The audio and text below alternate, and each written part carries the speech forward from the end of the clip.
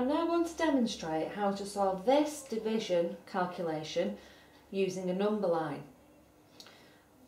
My calculation says 12 divided by 3.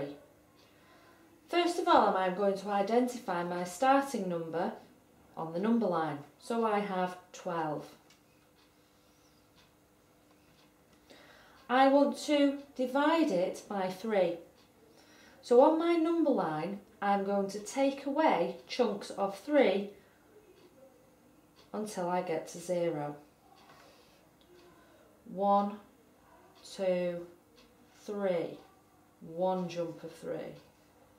1, 2, 3. Two jumps of 3. 1, 2, 3. Three jumps of 3.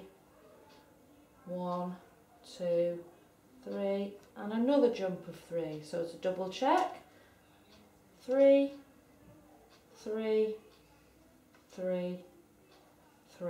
So I started at 12 and then I counted back in jumps of 3. I have made 4 jumps, so therefore my answer is 4. So to recap, I started with my first number and then counted back in jumps of my second number.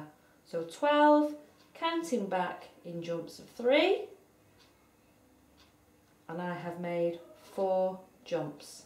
Therefore 12 divided by 3 equals 4.